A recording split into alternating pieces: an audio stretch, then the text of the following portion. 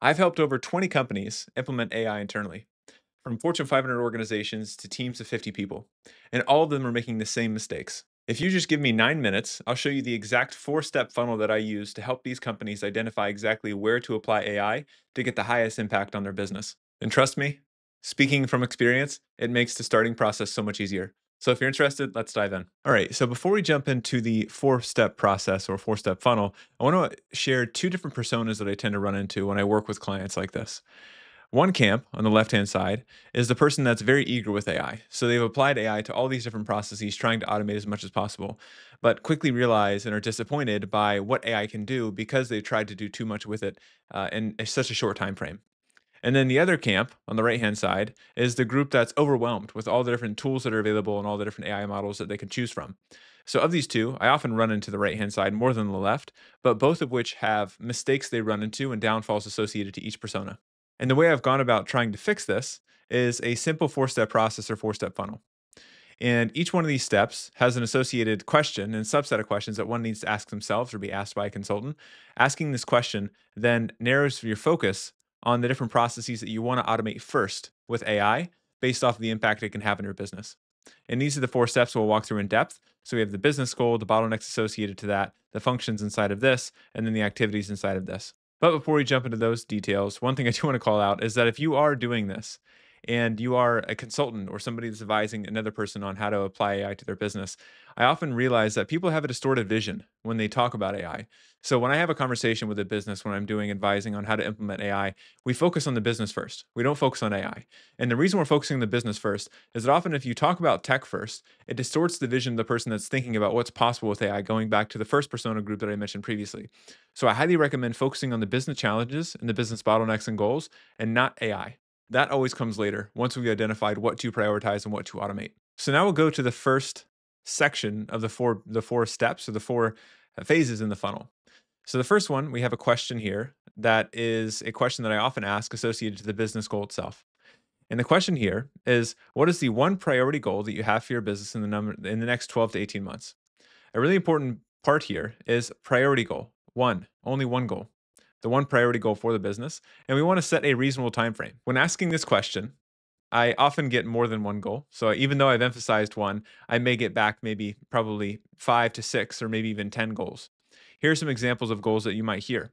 So one, or for yourself. So one is decrease customer churn from 20% to 12%, or increase profit margins from 40% to 60%. Another one could be to increase qualified leads per month from X to Y. So these are different types of goals businesses may have for themselves within that set time frame. The key of this phase and this part of the process is prioritizing and choosing one single goal. So instead of having a bunch of goals, you want to choose the priority goal and you want to focus in on that goal for the rest of the funnel. So priorities are key. Quick pause in your regular programming. This ad is brought to you by me. So below is a link to a free 30-day AI Insight series where you get 30 days of AI insights of how to apply AI to your business and also your day-to-day work. So if that's at all interesting to you, below is the link. Check it out. With that being said, let's dive back in. So once we've identified the one business goal we want to focus on, the next step is understanding the associated bottlenecks to achieving this goal. Because if we've set a goal for the next 12 to 18 months, the question we're likely going to ask ourselves is something along these lines, which is, what bottlenecks are preventing you from achieving the one goal that we've set out previously? And there will be multiple bottlenecks between where you are today and where you want to be in the future. So this is our trajectory. And in between these, there's a series of bottlenecks that if relieved, we can get to that future state much faster. And here are just some examples of different types of bottlenecks that I've heard from clients. So one here, the first is identifying and contacting qualified leads takes too much time. So it's too time consuming to do that. Another one is someone's capacity to serve new clients is actually maxed out. Or an alternative could be the time it takes to fulfill a client request is too slow. These are a variety of bottlenecks associated to achieving a goal. Again, the really important part of this phase and this step of the process is prioritizing the bottleneck that you feel that if relieved would have the biggest impact on your goal. Because again, we're going to have a series of bottlenecks. So say these are all of our bottlenecks. Now our goal is to rank prioritize these based off of whatever variable that matters most to you in your business. So that could be, if I relieve this bottleneck, it gets me closer to the goal. and or it's the easiest bottleneck to relieve with AI automation. I recommend starting with the first. So say we identify this as being the biggest bottleneck. So if we relieve this completely and automated it, it's going to move us 80% of the way towards our goal instead of the other ones maybe only moving us 1 or 2%. Now that we understand the bottleneck that matters most to us, the next step is understanding what functions make up that bottleneck. And that's going to be our next phase of the process. And that's the simplified question that we would ask. So, what are the functions that make up this bottleneck? And here are just some very practical examples of what that could look like. So, in this case, we've identified one bottleneck already. And that bottleneck that we're going to identify here is the ability for a subcontractor to respond to a bid. So, a bid goes out to do some sort of contracting job. They have to then write a proposal for that bid. So we'll say prop for proposal. To write this proposal, say it takes them 2 weeks. So that's the scenario, right? So right now it takes us 2 weeks to write a proposal for a bid, and that's too time consuming. We want to be faster so we can outbid both our competitors for a single bid or outpropose our competitors for a bid, as well as be able to send out proposals for more bids for different contracts. This is our scenario.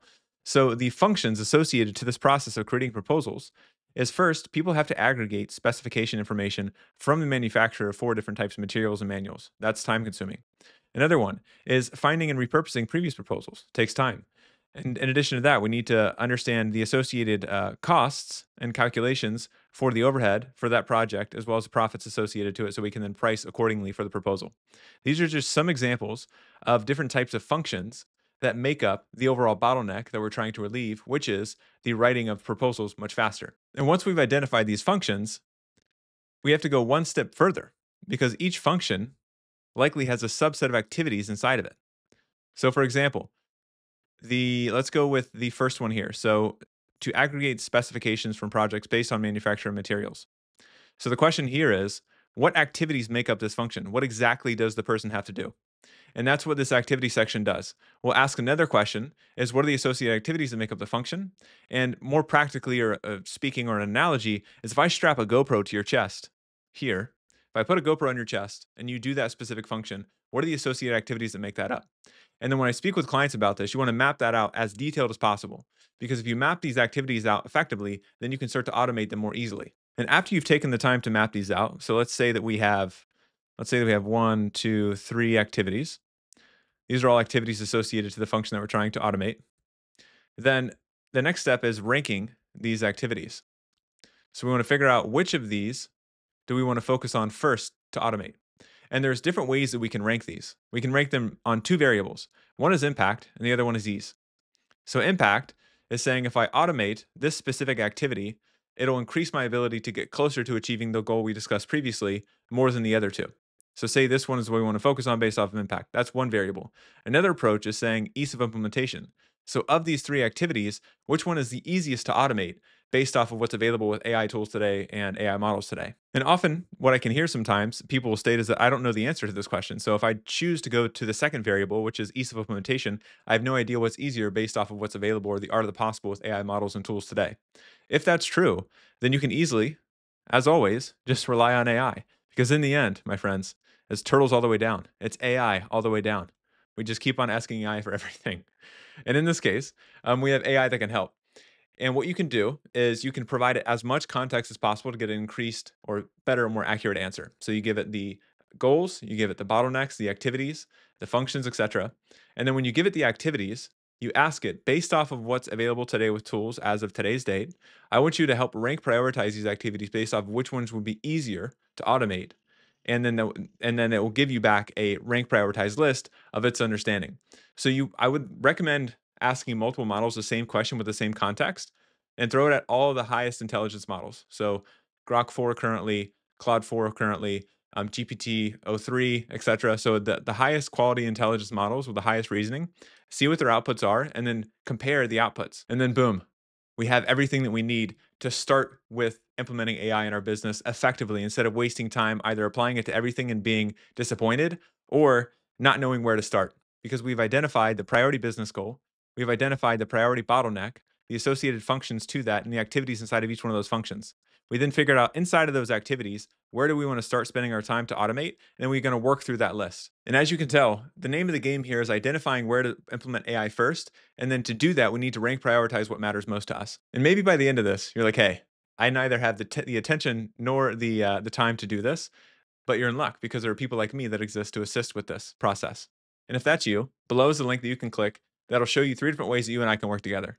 So the first one is figuring out exactly where to apply AI, where it's most suitable for your business. The second one is me giving you a roadmap exactly of how to implement this AI once you've identified the where. And then the third is me doing everything on your behalf. So if that sounds interesting to you, click the link below.